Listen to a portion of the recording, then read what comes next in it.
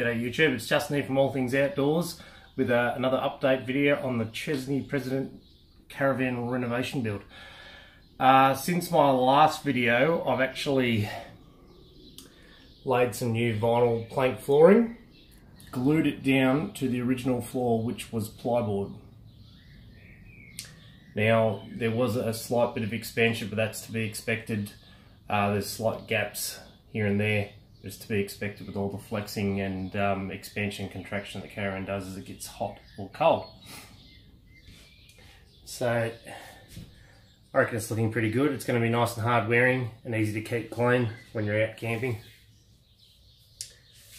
Another thing I've been working pretty hard on is the electrical setup. So you can see down there I've got a battery and it's been wired up a little bit.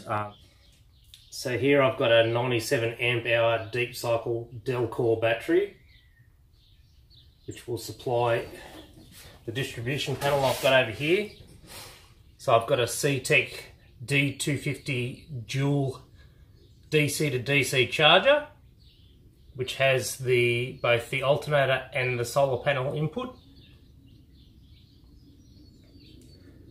I have a fused distribution panel,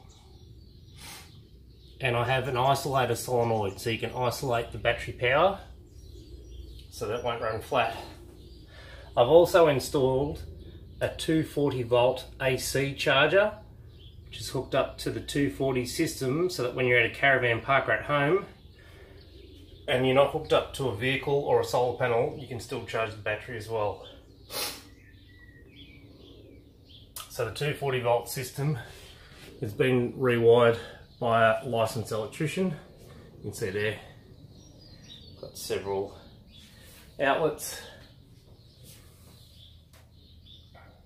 And over here, where the 240 comes in, which hasn't been completed yet, so there's the exterior 15 amp socket, and this is a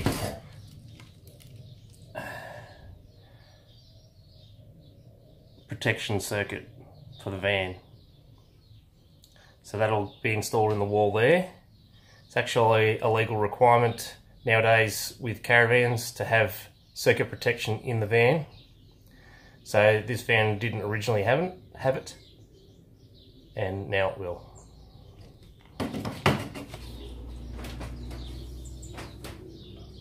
As part of the CTEC package, I also got the Bluetooth monitoring device. So you can hook that device up via Bluetooth to your phone and monitor your charge levels of your battery to maintain power to your van. I also have an alternate method of checking battery voltage with this monitor panel here, which has both USB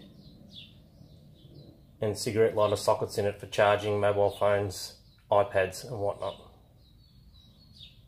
Down the back here by the bed, there will be another 2 USB ports, one either side of the bed, and another one down there, so that you can charge phones by the bed. I've also installed an Anderson plug down here, because this is where I intend to have the 12 volt fridge. Hence why there's an AC power outlet there too, so they can run on 240 when we're in a caravan park. I've also replaced the exterior outlet, as the old one was crumbling.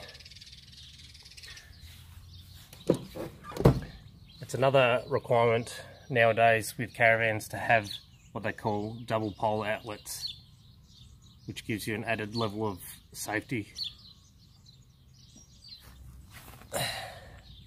Down the back here I've installed an Anderson plug, which is an outlet so that you can have any sort of 12 volt device powered outside the van. The intention is to use this to power the 12 volt shower, which will be set up here at this back corner. And on the front right hand corner is another Anderson plug, which is the inlet for the solar panel to charge the battery.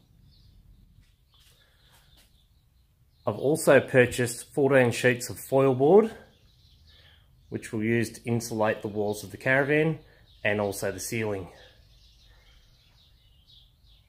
This will help to keep us a bit cooler during the summer months. as the Chesneys didn't originally have insulation in them. I've also installed a new roof vent, as the old one was hail damaged and eventually ripped itself off while I was moving the van. I knew I had to replace it anyway, so I went and bought this one from Kmec, and it slotted in there quite nicely. We had to pack it out just a little bit with some plyboard, but it looks really great. I've also gone ahead and resealed the whole top of the van with Sikaflex. There were quite a few weather leaks. Water was getting in down the walls. It's all nice and watertight now.